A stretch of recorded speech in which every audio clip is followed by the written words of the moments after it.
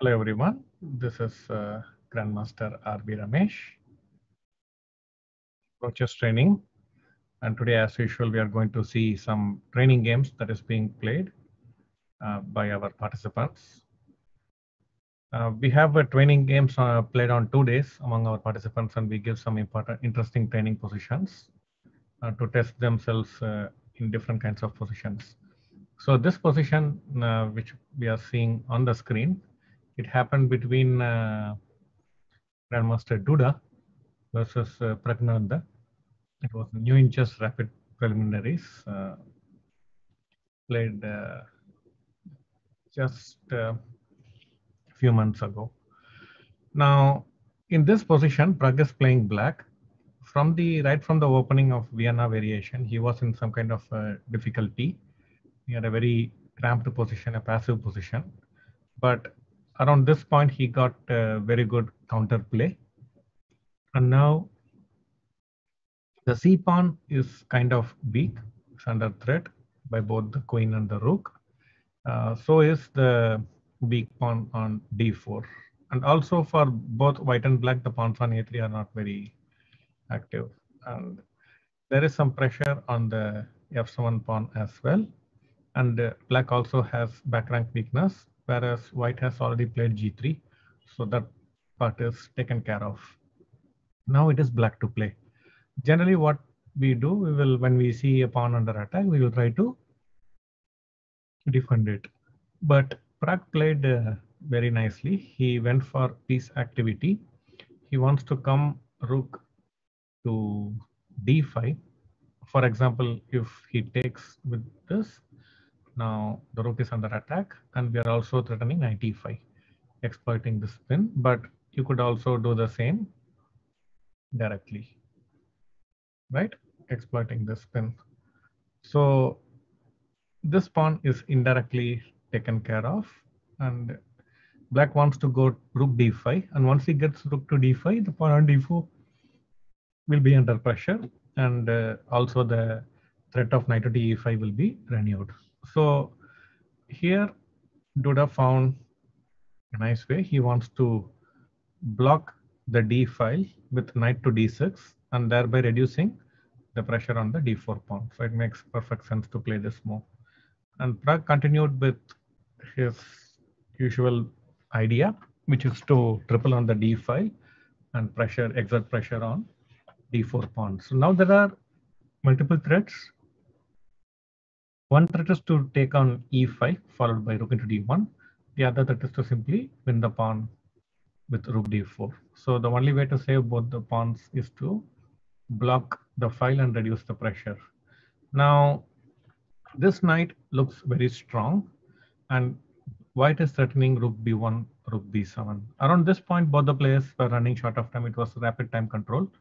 And how should black get ready for this to meet this threat of rook b1, rook b7? And then f1 point will be very weak. So here Prag did the right thing. He played f6, exploiting the hanging nature of the knight. If he takes ef6, he will lose the knight. So white had to act energetically, more or less forced. And as I had already mentioned, ef6 will lose the piece on d6. So now this is a serious threat. And when I was watching the game live, I was expecting this move, and for some reason Prag did not play it. The point is, now if you take, then knight e5 happens and black will win the game immediately. So the move we need to worry about is rook b7. The point is, if you take queen d6, you get queen of 7, queen g7 checkmate. So probably this is what discouraged Prag from going into this variation. But if you look little closely, instead of queen d6, we can sacrifice the queen by playing rook into d6. And when he captures, now this pawn is also hanging, right? So it's better to capture with the other rook. Now what are we threatening? Now we are going to simply take the pawn, and then we will have two connected pass pawns, right? And we can even push d3, d2 all the way and cramping the white rook forever. So this would have given very good compensation for us, for black. Now, for example, if he plays king g2, even ed4, and most likely black is even better here. And at least he doesn't have any chance of losing the game. All the pawns are defended, all the pieces are safe. So this is what Prag should have done. But after rook b1, now Prag went for c5. Now, objectively, this move is not the best move, but it has a devilish trap. So white played knight d6 and rook b1 with the idea of rook b7, isn't it? So Prag understood white wants to go rook b7, and c5 move is designed against knight b7. Sorry, rook b7. Now let's see what happened in the game. He played rook b7, and now Prag had a fantastic resource, which is knight e5. Now the point is, if d5, we take rook into d1 check, and if queen into d1, we simply take queen b7. This is the point. The queen and the knight are pinned, and black wins the exchange.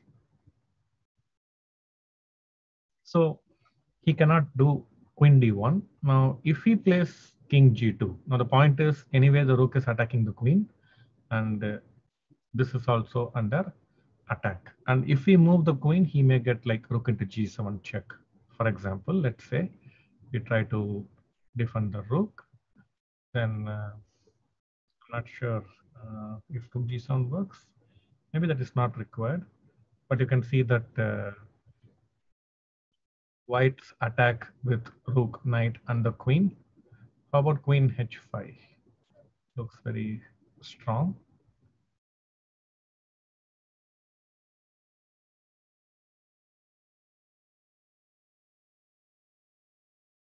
Or maybe this works. Huh? Just this. So you can see this looks a little scary, but again, Prag has a nice tactic, taking on d6. Now, if he takes e d6, queen d6, then we have too many pawns. And if he does this, we have rook into d7. And this also, black should be perfectly fine. And I was expecting he would go for this variation. But he played queen d5. Now, before we go deep into the variation, we can see that after rook b7, black has this knight e5 idea. So what Duda could have done is, exploiting the c5 pawn break, he could have played knight b7. And the point is, when you do this, you can take the pawn. And if rook d1, the queen will protect this. So this is possible. You can also go knight c5. This is probably much better attacking the queen. And when you go queen c6, because we have to protect the e6 pawn as well, you have queen g4 attacking this. And if you play f5, we go back. Now by forcing f5, we are ruling out the possibility of fe5. And here, white should be happy with the extra pawn. So knight b7 was probably the refutation against c5. But Duda played rook b7, which, like I said, it allowed knight e5. And this came as a shock for white.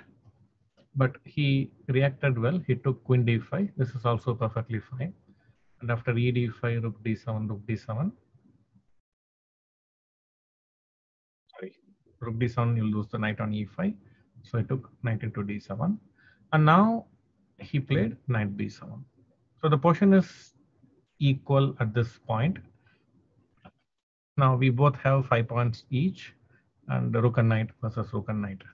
Now, if knight c5, he gets rook c1, right? If he take on c5, rook c1, then it will be pin. This was the trap. So first Prag played attacking the knight, and if you move the knight, then you can take this and white will retain an extra pawn. So the critical move is c6. Now the point is, if you take rook c6, rook d5, 4 versus 4 pawns, it should end in a draw. But at this point, Prag wanted to play for win, and which was a wise decision. Now he played knight b6, protecting the pawn. Now he's going to take rook c6. This is the threat. So forcing knight a5. Now the knight on a5 is not very good, but at least it keeps the advanced pass pawn defended. So now Prag came here. His idea is to come with the king, support the pawn, and then play knight c4, diverting the knight away from defending the c6 pawn. So this was his idea. Duda also brought his king, and now he is already threatening knight c4. And when the knight moves, c pawn will fall. So Duda played knight b7, which is a nice move.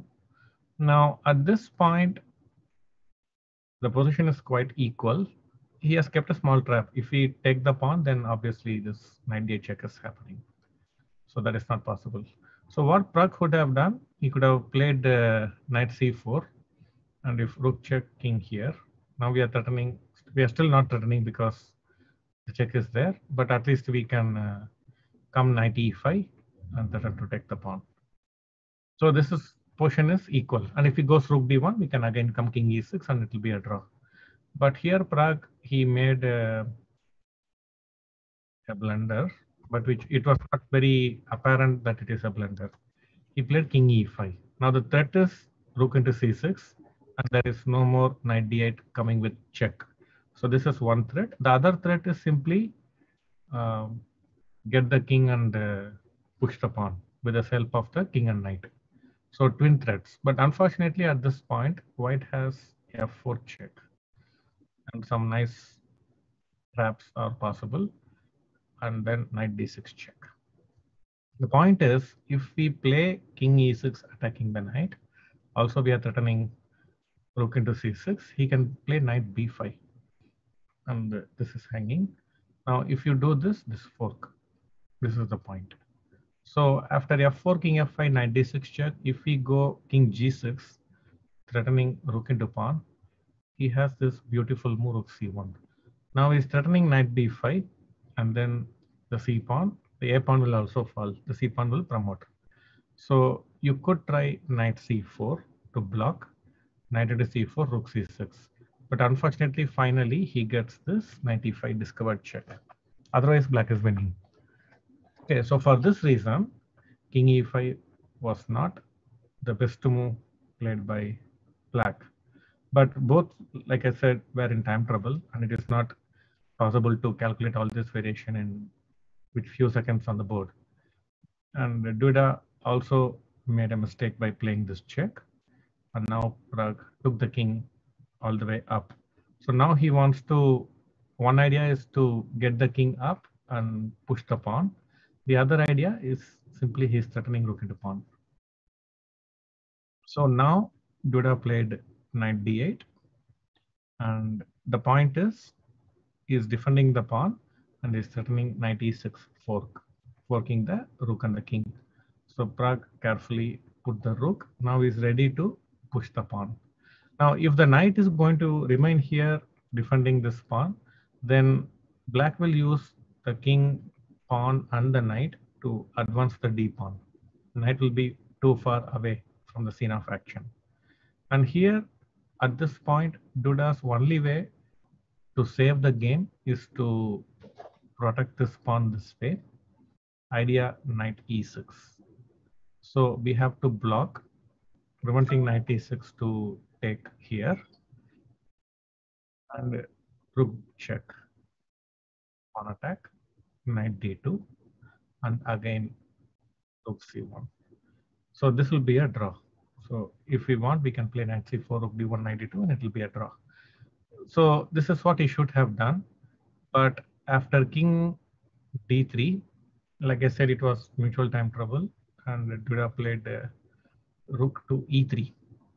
And after rook e3, king d2, now the pawn is too powerful and the knight is too far away. He came rook e6, and his idea is to play rook to d6. For example, now if you push the pawn to d4, he'll play rook d6, pawn attack, and then knight to e6, rook attack, and then the d pawn will fall. So if you are careless, this kind of variation is possible. But Prag was extremely careless. He asked himself, why did he play rook e6? Found the answer, rook d6 is coming. So he just brought the knight to c4 before pushing the pawn. So once rook behind the pass pawn is prevented, he is ready to advance the pawn. Now the game is practically over for all the reasons. But little carefulness is still welcome. The point is now if you play d4, he was basically keeping a trap. So we have to support and then he can do this. Right? And the portion will become equal. Even though black still will have some winning chances. So Prague, he carefully played here. Now the pawn is unstoppable. So they just played a few more moves and white won. The point is now he is not able to come closer because of this check. And if king d1, rook e1 is mate. And if you move the king away, we can simply play king c2 and promote the pawn. So the game is for all practical reasons over and Duda resigned. Okay, so the initial position was uh, this. So it was given as black to play for the participants, and you have to find this idea. And white has to find this and then f6 and rook b1. Either we have to find c5 idea or the knight e5 idea, which we had seen. Both are fine.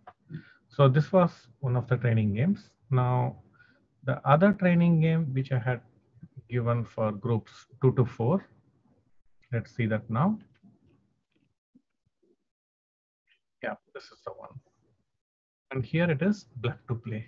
Now this game was played between Mamadero versus Magnus Carlsen at BL Grandmaster Tournament 2018.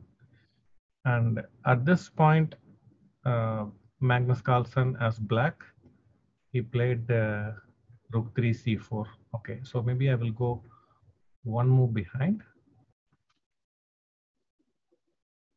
Yeah, so this was the position. So at this point, Magnus played rook 3 c4. And it became quite difficult for him. And the position is still, he gets good counterplay. But he had one interesting draw, which is rook e3, sacrificing this rook completely. This idea is, one of the ideas is to go this way, attack the pawn. The other idea obviously is to take the bishop. The point is now after he takes, now everything is coming in one diagonal, right? So we could go bishop to d6, attacking the rook and the g3 pawn. Now he has few options. One, he can move the rook, or two, he can try to push the pawn and promote it. Okay, so let us see both the variations. Now suppose if he moves the rook, we don't take the bishop or we don't take this because he's setting rook f6 to get some connected pass pawns. We first take rook g3. And when he goes king h2, because if king h4, we simply have a draw, right? So if white is playing for a win, he has to do this, and now we go rook check. Now again, if he comes to h3, we have rook g3 check draw. So he has to go to h1, and now we have rook b8. So now it is black is having an extra pawn, and this pawn as of now is not dangerous. So he has to go rook to f6. We go here, rook f7, and king f4. Now you can see that suddenly the black king is becoming very active, and we can even consider some mating nets around the white king. So black gets fantastic counterplay, and it is white who needs to play exactly at this point. So we can see that after rook e3, rook c7, bishop d6, Rook f7 means rook g3. We are getting fine, good position as black. So instead of rook f7, he can try pushing e7, and we still go rook g3 check. Now, if he goes king to h2, worst case, we can go rook g8.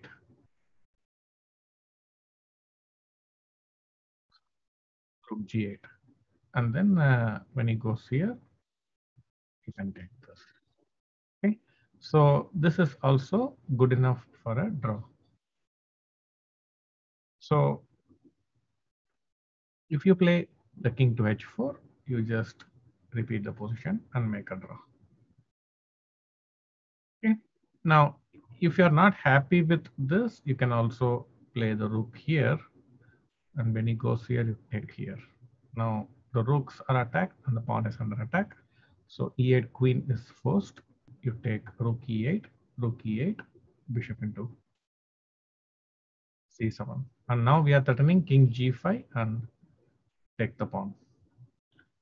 Okay, so this cannot be stopped. So instead, what he can do for rook e8, instead of directly taking rook e8, he can play rook at 7, pushing the king back. But even in this case, we take and then we play bishop to e5. Now he can bring the king up. We go here threatening king g5. So the only move to prevent it is rook g8. Now black wants to simply come up all the way and give check and take rook and king into pawn. So we have to play accurately by playing h4. Now if he gives check, we have king h5. And if he comes king h3, we have king h5. Now we can just move the bishop all the way back and forth along this diagonal, and white cannot make any improvement, because if the white rook leaves the g file, we can simply play king g5, king f5. Okay, so this was an interesting draw, which I was hoping the players will be able to find during the training game. The move is rook e3. Now let me quickly show what happened in the game. Magnus played rook c4, which is not bad either. He played bd5 and rook c5. So finally, Mamedyarov played, he's asking a question. He wants to clear the 7th rank. So rook into d7. Now the point is, if pawn into d7, you can take rook d5. So forcing rook into d7. Now at this critical moment, Magnus made a blunder.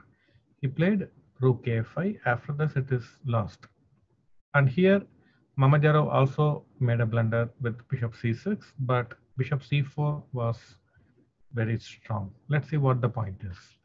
Now the bishop is under attack, and if you move the bishop, e7, e8 can happen, or rook f7 can happen. So if we just attack rook c5, put the bishop to d3, rook c3, and now you take the bishop. So basically we want the rook to come to this place, and now you play rook e8. Now what is the point?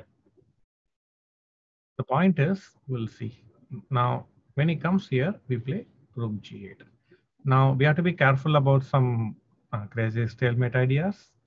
Now what we want to do, oh sorry, not rook f3, rook e3, rook behind the pass pawn, very important. Anyway, we play rook g8. Now we want to get the king back into the game. Okay, so he will play rook e2. Otherwise, we will just get the king all the way and win this pawn, because the rook will be completely tied to stop e7 pawn. So this rook e2 is very important. And now the rook doesn't have any squares on the file. He cannot push this pawn. He cannot push this pawn. And if he leaves the rook, then the king will come out, right? So it looks like the rook cannot move. These two pawns cannot move. And if you play king h2, then rook h2 is mate. So white has this one. When you take, now obviously he cannot take with the king because of rook g2 check, and he will lose the rook. So he'll go king g3. Now he's in some kind of zugzwang. King h5. Now we go rook g4. Now he cannot play rook g2, king g2, because the pawn ending, this pawn will win. So he goes rook e1 to win this. So we play king f3. And now we are going to play rook e4 and okay. If rook f1 check, king e2 is good enough for by rook e4. So this would have won the game, but it's not an easy win to find. So instead of playing rook a5, allowing bishop c4 win, which is hard to find, what black should have done is should have played bishop f8. Now, if you go rook f7 to attack, we will play bd6. Now we are also threatening this idea. So you can play king g2. Now calmly, white wants to get the king. Now we go rook b5, king f3, bishop a3. Now we want to get the king out as well. And if he goes king e4, supporting this, then check g4. The point is, if e7, check. When he moves the king, you can take. And this position gives very good counterplay for black. But as you can see, these variations are not easy to find over the board. And without the help of engines, these are very hard to find variations, with especially with very less time on the clock. And probably it would the rook e3 idea would have ensured not so much complications and ensured a safer draw for black. So these are the two positions I wanted to show today, and we will see with a couple of more positions next week, same time. So thank you everyone for attending today's session. Bye-bye.